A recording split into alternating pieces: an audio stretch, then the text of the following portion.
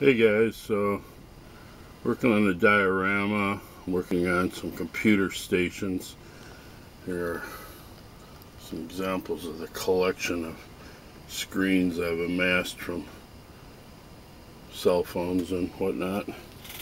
And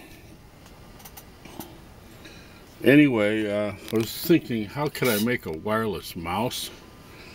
And I came across the buttons from an old cell phone I'd taken apart, and I realized the shape is just about perfect for a mouse. So I just painted them, cut it out,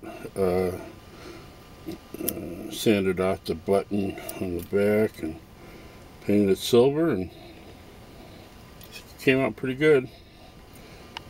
I can't think of anything else that you could do short of molding one yourself, and I'm no sculptor, so there you go. There's an idea for you.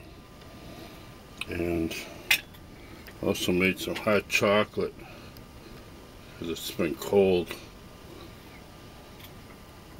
and who knows what all this stuff is gonna end up being, but I'm working on a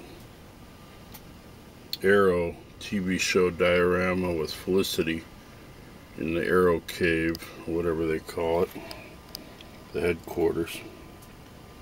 So there's an idea for you, wireless mice, and I'm out.